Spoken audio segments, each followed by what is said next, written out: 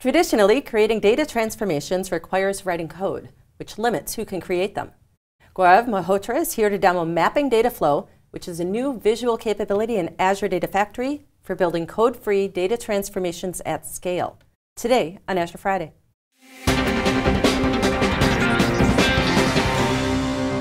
Hello, today on Azure Friday I have Gaurav Malhotra, who's here to show us some great new capabilities that we have with Azure Data Factory.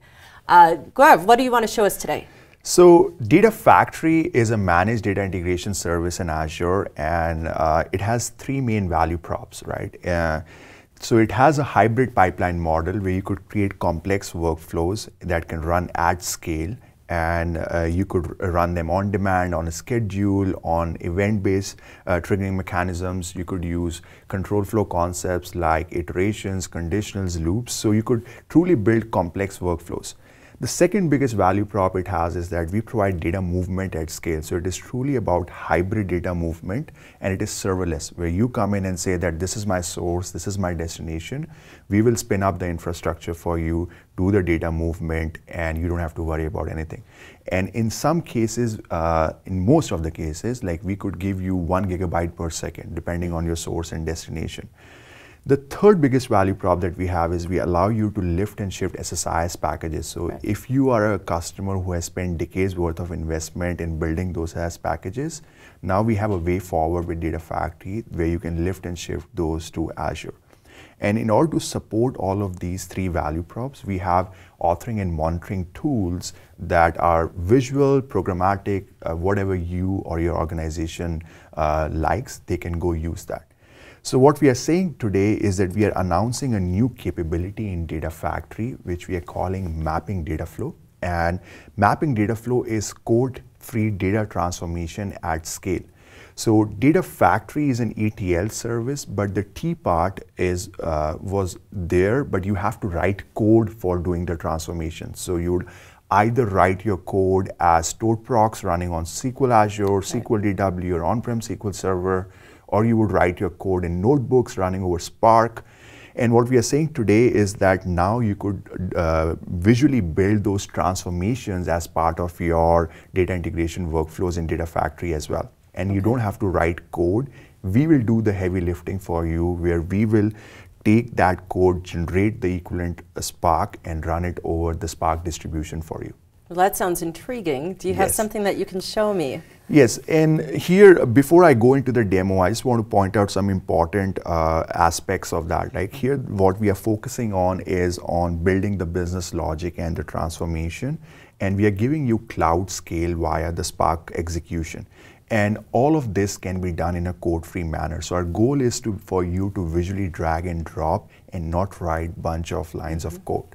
So if I were to switch into the demo now, here you can see that I have a particular, like you can go create a blank pipeline, and in this particular pipeline, now in our toolbox, we have a data flow activity. So you can drag and drop a data flow activity here. Either you can choose an existing data flow, or you could create a new data flow. So let's say for this, I create a data flow named data flow demo, and I say finish. And at that point, I get a blank canvas for this particular data flow. And so now, data flow is really just that canvas? Yes. Okay. And now I can add different sources. So I can say that for me, the source is my data in my data lake Gen 2, or in my blob storage, or in my SQL DW. So I select that, and now I can visually add transformations. So I could come in and say that for the data that I have selected, I want to do some select on the columns, then I want to do some sort, and then I have another reference data, and that could again be residing on blob or any other location, and I want to join the data that has been sorted with my reference data, right? So I could come here and say that I want to join it with the source to stream, and then I can continue to do more transformations, right? So you can see that I'm just doing visually. I'm just clicking buttons, providing all of the configuration. And even in the join type, it's giving you a visual reference to help you make the right selection. Yes, so we have all the support for transformations in terms of join, for outer join, left outer join, right outer join. You want to do a cross join, so all of that is supported. And not only that, right, we support different partitioning schemes as well. So you could say, just keep the partitioning scheme that I have as is, or I want to put everything in the single partition, or I want to set a partitioning scheme where you could do round robin, hash partitioning, fixed range, key. Totally depends on what you want to use. And again, all of that is visual for you over here, right? So you could define that, and you could essentially go run this. You could debug this in real, like just right now, if you want to just say that whether this works or not, you can go into the debug mode and do that. So I have another workflow that I already created for this particular session, where I have a soccer ETL demo, and here I have some data, and you can see that I've already turned on the debug mode. And when you turn it on, you need to attach a Spark cluster with it. So you need to attach a Databricks cluster, an interactive cluster, so that as you are going from step by step, you can see how your data is flowing, how many columns came in, columns went out, and all of that information. So here you can see now that I have the source settings, and in this particular case, I have the schema of the data, and you can specify the type, format. You can look at the data previews. So if I were to fetch it right now, it's going to go fetch this particular data preview, and we'll be able to do a sanity check to see how the rows look like. So you can see that this is the raw event data. So it's essentially the raw soccer event data from different teams that have been playing different games. So I can see those previews. And then in the next step, what I'm doing is that I'm creating another column called event type map. So in this case, 22 columns came in, and here there are 23 columns because I'm having another column. And here we have full expression support. So we have our own grammar. You can write expressions. You could do case statements to say that if my event type, which was a column in the data set that I chose, is 0, then I wanted to call it announcement, or if it's an event type 1, it's an attempt. So all of that. So I'm using our rich expression language over here to do that. And once I click save and finish, it's all over here. And then in the next one, I'm doing a join against some reference data. So I have some location data, and in this location data, I have the type and the name. And in the original data that I'm getting, the event data, I have the location, and I'm joining these two by that column. So you can see in this particular join, I'm doing that, right? Again, it's all visual for you. And you can again see that now, because of that join, I'm going to have an additional column, so 25 columns in total. So we are showcasing all of that as the process is going on.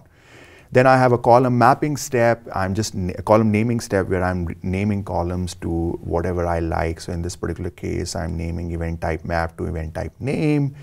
And then finally, I'm binning the data, right? So I'm essentially saying that I want to group the data in buckets of 10. So I'm using the Untile function to create those 10 sized buckets. And as again here, like I said, at every step, you can look at data previews to see what's going on. And you can essentially go click on these columns, and we can essentially create graphics for you, basically statistics to say in which distribution it is following. So in this particular case, if I were to create for event type, you can see the statistics once it pulls that how many percentage, what count contributes to what, right? So all of that information is available for you to look visually. And then finally, I'm pushing the data to my DW. So at a very simple level, you can create your transformation. There's a lot of rich operators, things that you can build out the pipeline, but you can also click in and do some of the advanced understanding of the data distribution, maybe make some different choices. So this actually supports not just the beginner, but more advanced users as well. Absolutely, right? So Like right now I'm in the debug mode, but once we schedule this, right, let's say we say that run this on a cadence, then in our monitoring interface, you can look at the partitioning information, you can look at skewness, kurtosis, all of that information, advanced concepts we present to you, because we have information about each step that you have in your pipeline. Great. Now you say this is no code. How much code are you really replacing? Yeah. So for this example, right, like I actually have an equivalent Databricks notebook, right? So in this notebook, if I were to show you, this is again the same example that I just showed you. The same transformations, every single step, the computed columns. Yep, exactly same. So you can see that in this particular case, I first am writing code to get my raw data, then I'm just taking a peek at it, then I'm specifying the schema, which Data Factory pulled automatically for you, then I'm extracting the game events, and then I'm essentially doing all of the transformations, which is joining the data and then column naming. So all of that, you can see that I had to write a bunch of code to do that. Right. But here, you could do all of that visually, and it compiles down to the Spark, but we are doing that heavy lifting for you and running it over the Spark distribution. Wow, that's fantastic. Yes. That's fantastic. Yes. Well, what more do you want to show us? So essentially, with this, there are some capabilities that I want to highlight that we are doing with mapping Dataflow. So here we are able to handle upserts, deletes automatically for you. We have new partition methods that we've added. We support schema drift, right? So let's say you want to come and say that I only care about these two columns and not about anything else. Then you can essentially tell us using an expression or just by saying that only these two columns, and if anything else changes in my data set, do not affect my production workflow, we can do that.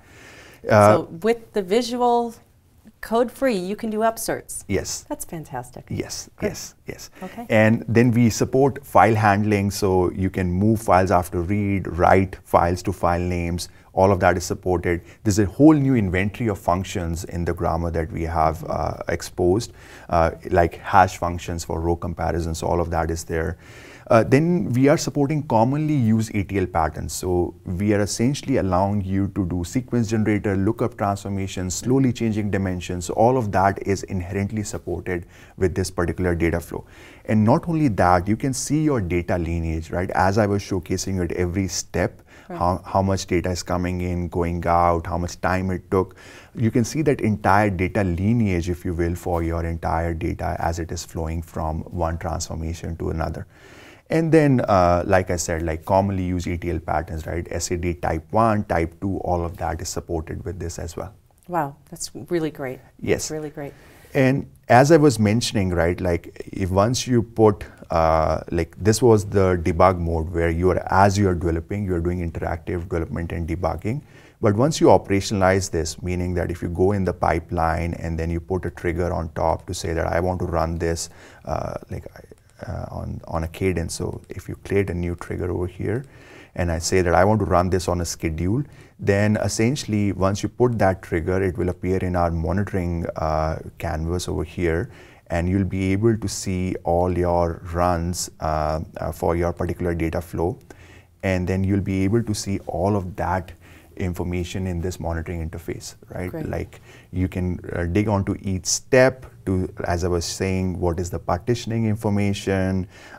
You can look at how much data came in, how much data came out, how many rows were processed, how much time it took for every transformation that ran. So all of that information is presented to you from this single pane of glass. That's great. That's great. And still getting that visual reference on each step, the success, the transformations, and the volume. Yes. Great. Yes. So you can make this part of your pipeline. So think of this that you have a control flow pipeline, like I was showcasing over here, and all these activities could be combined with it, right? So you could have, let's say, an Azure function where it is doing something, and then it becomes, the output of that goes to this particular data flow. You're doing some transformation on that, and the output of that can be consumed downstream in different other activities in the pipeline as well.